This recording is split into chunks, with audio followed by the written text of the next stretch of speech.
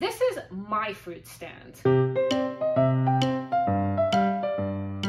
Hey guys, so in today's video, I am really excited because I've been wanting to try this puzzle brand for quite a while now. And I'm pretty sure I say that with every new to me puzzle brand that I do, but this one is one that a lot of you enjoy and have mentioned in the comments. And I already have 2 sets, so I figured, it's about time that I finally start working on one before I buy more. And the brand that I am talking about is Springbok. And this one is called the Fruit Stand. It is 500 pieces and it is 18 by 23.5 inches when it's completed. Now the box itself does have some information about the brand. These sets are made in the USA and they use an 18% thicker chipboard than the average puzzle. And due to their unique dies, no 2 puzzle pieces are alike. Now I'm gonna be honest, I'm not too sure what that means. I'm guessing they're talking about the ink that they use for their image prints. But I'm pretty sure, and correct me if I'm wrong, they're talking about no 2 puzzle sets are the same. Not necessarily 2 pieces from the same box itself. But again, correct me if I'm wrong down below. And they have a 100% customer satisfaction guaranteed, which is also great because I'm assuming if there's anything wrong with your set in terms of if there's any missing pieces, you can contact them and they'll, sort it out for you.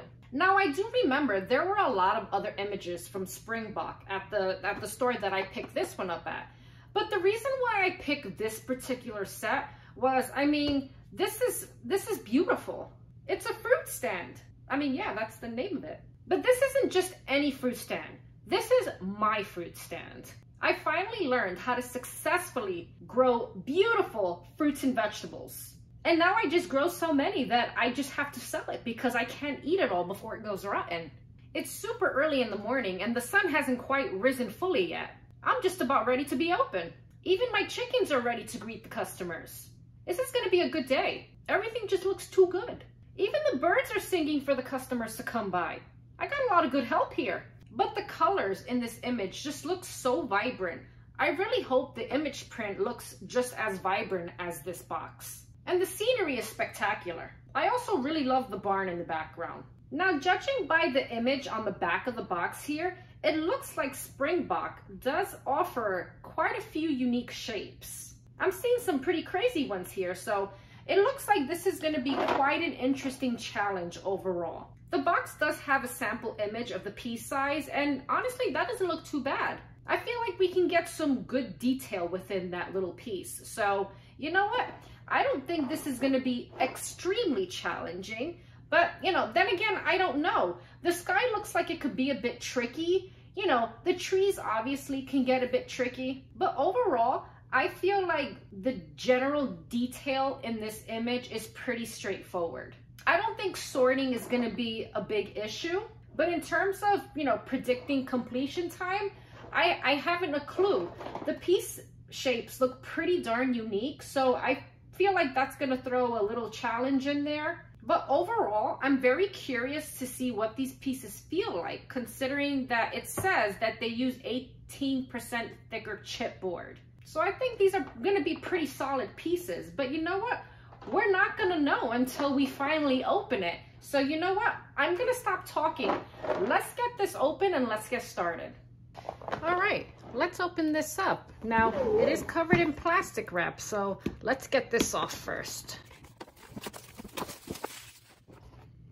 All right, so got ourselves a plastic bag here. No poster, which is a little bit of a bummer, but you have what looks to be the whole puzzle image on the front of the box anyways, so this should be good enough. Let's open this bag up and let's see what these pieces are like. First of all, before I do that, I am seeing a little bit of puzzle dust in the bag. Not as much as Ravensburger, but there is some in here. You know what? It doesn't seem too excessive. Let's just open this up and stop complaining. First impression so far here. These are pretty big puzzle pieces. Check out these shapes as well. That's a crazy shape. Look at this one too. This is gonna be fun. And look at the size of these. These are pretty darn big too. I can really see what they're talking about in terms of the thickness of the puzzle. These are quite thick compared to other brands that I've tried. Funnily enough, oh, you saw that? Look, it kind of has like that vein there. Is that what you call it when you bend it? You got to be careful with pieces like this, as you can see, because it can bend. And I think that's mainly because, you know, they're much bigger pieces. If they were a lot smaller, probably half the size, they would feel a lot sturdier, but it doesn't necessarily feel very, very strong. But that's my opinion. For the most part, they are, but I think it kind of also depends on the shape you're playing with here. This one feels pretty solid, but again, if you go with something much bigger, like with these thin areas in the puzzle piece, that's gonna be a bit weak. Oh, what did I do here? Interesting. That one kind of gave way a bit, as you can see. I mean, obviously you don't want to do that with all your puzzle pieces. I'm just doing that just to kind of get a sense of what I'm working with here and seeing how it is in terms of quality. But you know, you don't have to be a beast with your puzzle pieces. Let me be the beast. I'll do the damages. But anyways, the image print is really nice. It is very clear. The colors are just as vibrant as they are on the box. You do get quite a bit of glare on these, as you can see here. Now the bag itself did have quite a bit of puzzle dust in it, but it doesn't look like it's left too much on my table. I do see some, but this is not very, very dusty in general. The more I feel these pieces, I'm kind of getting a weird, I can't describe it. It's almost like a residue on my fingers, kind of like a film on it almost. It's a bit strange. Have any of you experienced that with your Springbok puzzles? Kind of feels unnaturally smooth on my fingers, if that makes any sense. I don't know if I'm going a little crazy here, but I mean, that's just kind of what I'm feeling. Probably it's residue from production or whatever gloss they put on top of this. Maybe there's some like residue. I don't know. I feel like I gotta wash my hands. But anyways, guys, enough of that. I really want to see what this is going to look like when it's completed. So let's get started.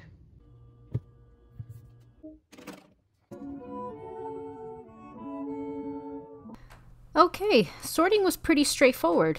First tray were the edges. Second was anything that had the fruits or even the chickens. Third tray had flowers. The fourth tray was the fruit wagon itself. Fifth tray had pieces with the barn, the tractor, and any other buildings. The sixth tray had all the tree pieces. Seventh tray had sky pieces.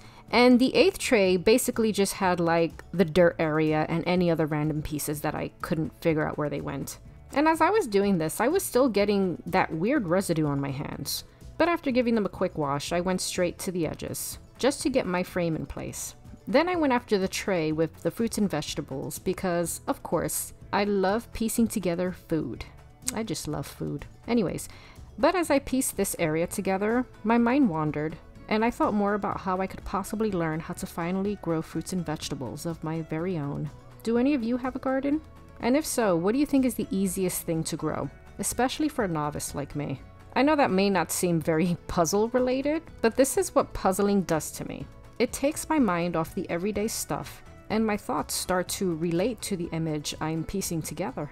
Does puzzling do that to you? If it does, hit the like button so that I know I'm not the only one who gets taken over by their puzzle image.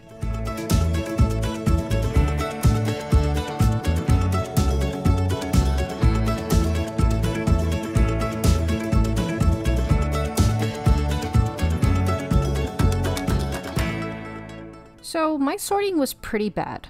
There were quite a lot of pieces in my edge tray that were not actually edges. And obviously I realized this as I was putting them together. But a lot of these pieces will actually trick you into thinking that they have a straight edge, because they are so slightly off, and you can confuse these during the sorting process if you're moving fairly quickly. Now this very much reminded me of a dowel puzzle in terms of the unique shapes. But this is not necessarily a bad thing. This really just added to the overall challenge of this puzzle.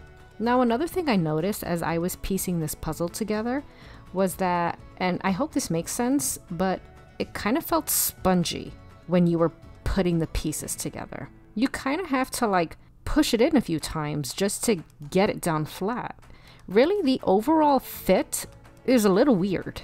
And I'm sure throughout the video you can see this at times, but glare was no joke with this. I kept struggling to get the right angles, not only with my camera, but with the way I was sat in front of it. So just be aware of that. And back on the topic of the overall fit of these pieces, as I moved towards the top during the completion process, it just got more and more spongier compared to the bottom. I had to keep brushing my hand across it just to get it flat because some sections would just lift off the table. The fit of the bottom area of the puzzle, it looked pretty tight. The image print itself was well fit together, but the higher I climbed up the image during the completion process, the image print just looked separated from each other. And of course it had to be the sky, right? That's the lightest part of the puzzle. So you can see it a lot more. It just looked like the top half of the puzzle was loosely fit, but it wasn't really. Now, I don't know if this is an issue that can occur during the cutting process during production, but maybe, I don't know. Now, Springbok notes to having an 18% thicker chipboard, but honestly, I didn't really see the benefit to that.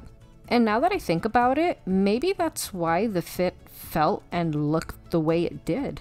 I didn't feel like it made the pieces any stronger than any other brand. I mean, is that why they increased the chipboard anyways? To make them stronger? I don't know. I need to look that up. But let me know down below if any of you have ever experienced this with Springbok. Or was my particular set just having a bad day or something?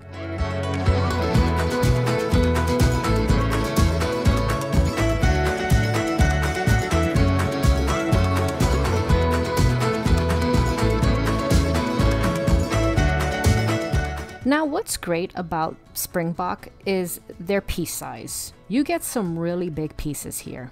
And that's great because you get a lot of detail within the piece, and they are very easy to hold and maneuver if you tend to have challenges with that.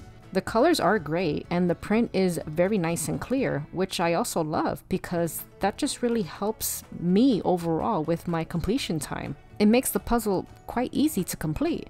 But this does throw some curveballs at you with those crazy shapes. They were a lot of fun really, and it threw in that extra challenge for what's overall an easy image really.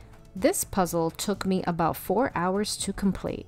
Now this retails at the store that I got it from for $14.99, and I only paid about $7.49 for it during a sale. And to be honest, I'm glad I didn't pay more for it. Now, don't get me wrong, I did enjoy putting this together. I absolutely love the image and it was a lot of fun. But at the same time, it felt like, I hate to say this, it felt kind of cheap to me. I almost feel like it shouldn't really retail for about $15. It just wasn't fully there to me. Even the box was very thin cardboard. It was just very flimsy, and it doesn't even have a poster with it, which, you know, is not always a big deal to me, but really, I would rather pay that price for like a Cobble Hill puzzle or even a White Mountain puzzle. To me, they feel more solid than this, so I'm really glad that I picked it up whilst it was on sale. And I know some might think or say, oh, $15 is not expensive, but to me, it is. Especially when I know I can get something that I am more happy with quality-wise for the same price, or even for less. I would really only buy a new Springbok set if I could really get a good sale on it. Again, it's just my opinion, but please let me know down below what your overall experience has been like with this brand, good or bad. I really do need to try another Springbok puzzle, and I do have one, just so that I can kind of compare the two sets and figure out if this is kind of a Springbok thing or not. And I know most of you have said that their quality has actually gone downhill over time. So I'd be very curious about what that experience would be like. So I'm going to be on the lookout for a much older set from Springbok. And I do plan to do a comparison video at some point. So if you are new here and you want to catch that video or hear what I have to say about other jigsaw puzzles and brands, be sure to subscribe. And I know I mentioned Cobble Hill and White Mountain before, so I'm gonna leave one of those videos right here so that you can check that out as well. Well guys, I'm ready to start my next puzzle adventure. So thank you for watching, hope you're all doing well, and I will see you in the next one.